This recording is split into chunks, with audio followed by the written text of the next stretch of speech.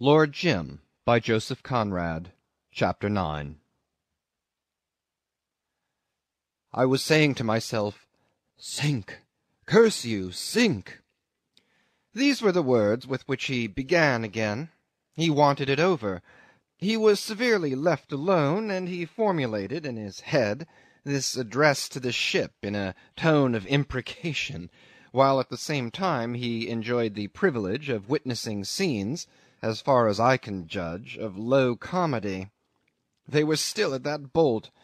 The skipper was ordering, "Get under and try to lift," and the others naturally shirked.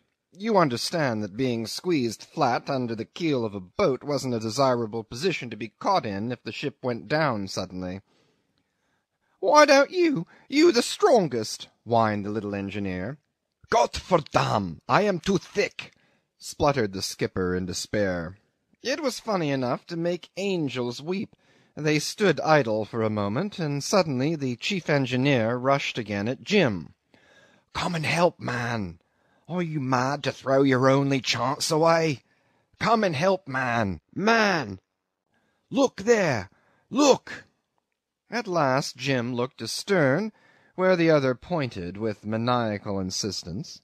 He saw a silent black squall which had eaten up already 1/3 of the sky. You know how these squalls come up there about that time of the year. First you see a darkening of the horizon, no more. Then a cloud rises opaque like a wall. A straight edge of vapour lined with sickly whitish gleams flies up from the southwest, swallowing the stars in whole constellations. Its shadow flies over the waters and confounds the sea and sky into one abyss of obscurity. And all is still. No thunder, no wind, no sound, not a flicker of lightning. Then, in the tenebrous immensity, a livid arch appears. A swell or two, like undulations of the very darkness, run past, and suddenly wind and rain strike together with a peculiar impetuosity, as though they had burst through something solid. Such a cloud had come up while they weren't looking. They had just noticed it, and were perfectly justified in surmising that if in absolute stillness there was some chance for the ship to keep afloat a few minutes longer, the least disturbance of the sea would make an end of her instantly. Her first nod to the swell that precedes the burst of such a squall would also be her last, would become a plunge, would, so to speak, be prolonged into a long dive, down, down to the bottom. Hence these new capers of their fright, these new antics in which they displayed their extreme aversion to die. "It was black, black," pursued Jim with moody steadiness. "It had sneaked up upon us from behind. The infernal thing! I suppose there had been at the back of my head some hope yet. I don't know. But that was all over anyhow. It maddened me to see myself caught like this. I was angry, as though I had been trapped. I was trapped. The night was hot, too, I remember. Not a breath of air." He remembered so well that, gasping in his chair, he seemed to sweat and choke before my eyes. No doubt it maddened him, it knocked him over afresh, in a manner of speaking, but it made him also remember that important purpose which had sent him rushing on that bridge only to slip clean out of his mind. He had intended to cut the lifeboats clear of the ship. He whipped out his knife and went to work, slashing, as though he had seen nothing, had heard nothing, had known of no one on board. They thought him hopelessly wrong-headed and crazy, but dared not protest noisily against this useless loss of time. When he had done, he returned to the very same spot from which he had started. The chief was there, ready with a clutch at him, to whisper close to his head, scathingly, as though he wanted to bite his ear. "You silly fool! Do you think you'll get at the ghost of a show when all that lot of brutes is in the water? Why, they will batter your head for you from these boats." He wrung his hands, ignored, at Jim's elbow. The skipper kept up a nervous shuffle in one place and mumbled, "Hammer! Hammer! Mein Gott! Get a hammer!" The little engineer whimpered like a child, but, broken arm and all, he turned out the least craven of the lot, as it seems. and actually mustered enough pluck to run an errand to the engine-room. No trifle, it must be owned in fairness to him. Jim told me he darted desperate looks like a cornered man, gave one low wail, and dashed off. He was back instantly, clambering, hammer in hand, and without a pause flung himself at the bolt. The others gave Jim up at once, and ran off to assist. He heard the tap-tap of the hammer, the sound of the released chock falling over. The boat was clear. Only then he turned to look, only then. But he kept his distance, he kept his distance. He wanted me to know he had kept his distance, that there was nothing in common between him and these men who had the hammer. Nothing whatever. It is more than probable he thought himself cut off from them by a space that could not be traversed, by an obstacle that could not be overcome, by a chasm without bottom. He was as far as he could get from them, the whole breadth of the ship. His feet were glued to that remote spot, and his eyes to their indistinct group, bowed together and swaying strangely in the common torment of fear. A hand-lamp lashed to a stanchion above a little table rigged up on the bridge (the Patna had no chart-room amidships) threw a light on their labouring shoulders, on their arched and bobbing backs. They pushed at the bow of the boat, they pushed out into the night, they pushed, and would no more look back at him. They had given him up, as if indeed he had been too far, too hopelessly separated from themselves, to be worth an appealing word, a glance, or a sign. They had no leisure to look back upon his passive heroism, to feel the sting of his abstention. The boat was heavy. They pushed at the bow, with no breath to spare for an encouraging word. But the turmoil of terror that had scattered their self-command like chaff before the wind converted their desperate exertions into a bit of fooling, upon my word, fit for knockabout clowns in a farce. They pushed with their hands, with their heads, they pushed for dear life, with all the weight of their bodies, they pushed with all the might of their souls. Only no sooner had they succeeded in canting the stem clear of the davit than they would leave off like one man and start a wild scramble into her. As a natural consequence, the boat would swing in abruptly, driving them back, helpless and jostling against each other. They would stand nonplussed for a while, exchanging in fierce whispers all the infamous names they could call to mind, and go at it again. 3 times this occurred.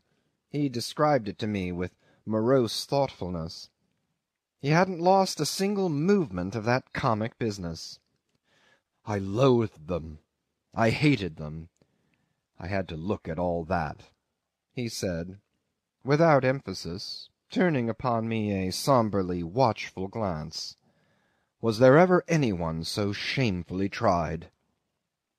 He took his head in his hands for a moment, like a man driven to distraction by some unspeakable outrage. These were things he could not explain to the court, and not even to me, but I would have been little fitted for the reception of his confidences had I not been able at times to understand the pauses between the words.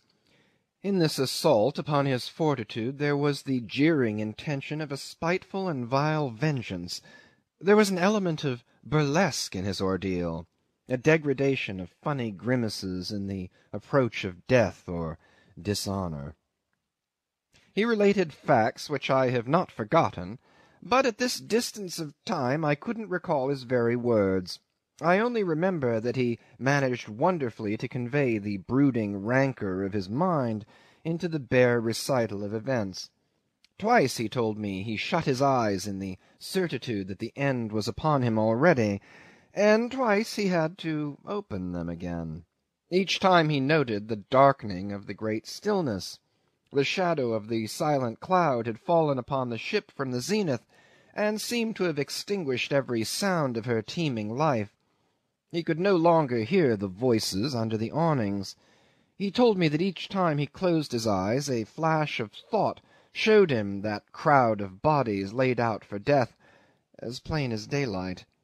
When he opened them, It was to see the dim struggle of 4 men fighting like mad with a stubborn boat.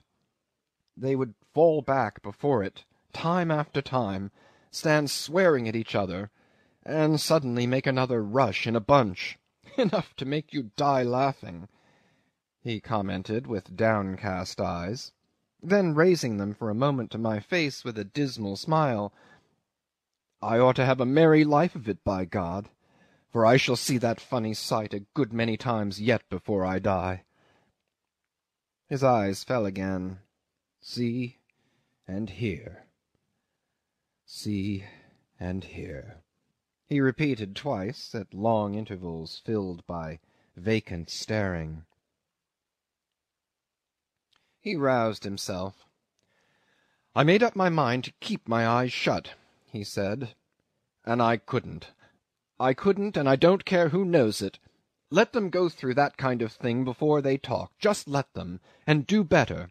That's all. The second time my eyelids flew open, and my mouth too. I had felt the ship move. She just dipped her bows, and lifted them gently, and slow, everlastingly slow, and ever so little. She hadn't done that much for days. The cloud had raced ahead, and this first swell seemed to travel upon a sea of lead. There was no life in that stir. It managed, though, to knock over something in my head. What would you have done? You are sure of yourself, aren't you? What would you do if you felt now, this minute, the house here move, just move a little under your chair? Leap, by heavens! You would take one spring from where you sit and land in that clump of bushes yonder. He flung his arm out at the night beyond the stone balustrade. I held my peace. He looked at me very steadily, very severe. There could be no mistake. I was being bullied now, and it behoved me to make no sign, lest by a gesture or a word I should be drawn into a fatal admission about myself, which would have had some bearing on the case. I was not disposed to take any risk of that sort. Don't forget I had him before me, and really he was too much like one of us not to be dangerous. But if you want to know, I don't mind telling you that I did, with a rapid glance, estimate the distance to the mass of denser blackness in the middle of the grass plot before the veranda. He exaggerated. I would have landed short by several feet, and that's the only thing of which I am fairly certain. The last moment had come, as he thought, and he did not move. His feet remained glued to the planks as if his thoughts were knocking about loose in his head. It was at this moment, too, that he saw one of the men around the boat step backward suddenly, clutch at the air with raised arms, totter, and collapse. He didn't exactly fall. He only slid gently into a sitting posture, all hunched up, and with his shoulders propped against the side of the engine-room skylight. That was the donkey man, the haggard, white-faced chap with a ragged moustache. Acted third engineer, he explained. Dead, I said. We had heard something of that in court. So they say, he pronounced with sombre indifference. Of course I never knew. Weak heart. The man had been complaining of being out of sorts for some time before. Excitement, overexertion, devil only knows. Ha ha! It was easy to see he did not want to die either. Droll, isn't it? May I be shot if he hadn't been fooled into killing himself. Fooled! Neither more nor less. Fooled into it, by heavens, just as I... Ah, if he had only kept still. If he had only told them to go to the devil when they came to rush him out of his bunk because the ship was sinking. If he had only stood by with his hands in his pockets and called them names. He got up, shook his fist, glared at me, and sat down. A chance missed, eh? I murmured. Why don't you laugh? He said. A joke hatched in hell. Weak heart. I wish sometimes mine had been. This irritated me. Do you? I exclaimed with deep-rooted irony. Yes, Can't you understand?" he cried.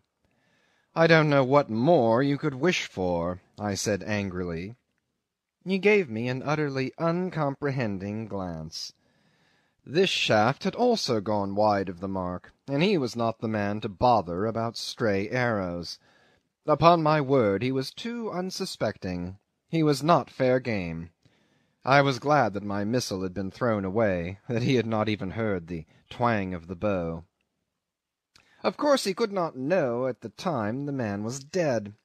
The next minute, his last on board, was crowded with a tumult of events and sensations which beat about him like the sea upon a rock. I use the simile advisedly, because from his relation I am forced to believe he had preserved through it all a strange illusion of passiveness, as though he had not acted, but had suffered himself to be handled by the infernal powers who had selected him for the victim of their practical joke. The first thing that came to him was the grinding surge of the heavy davits swinging out at last, a jar which seemed to enter his body from the deck through the soles of his feet and travel up his spine to the crown of his head. Then, the squall being very near now, another and a heavier swell lifted the passive hull in a threatening heave that checked his breath, while his brain and his heart together were pierced as with daggers by panic-stricken screams. "Let go! For God's sake, let go! Let go! She's going!" Following upon that, the boat-falls ripped through the blocks, and a lot of men began to talk in startled tones under the awnings.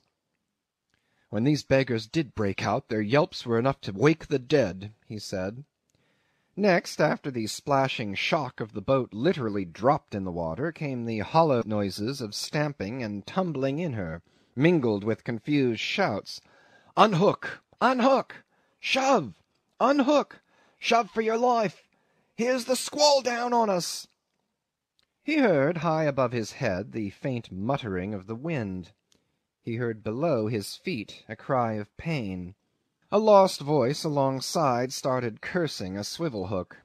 The ship began to buzz fore and aft like a disturbed hive, and as quietly as he was telling me all of this, because just then he was very quiet in attitude, in face, in voice, he went on to say, without the slightest warning, as it were, "I stumbled over his legs."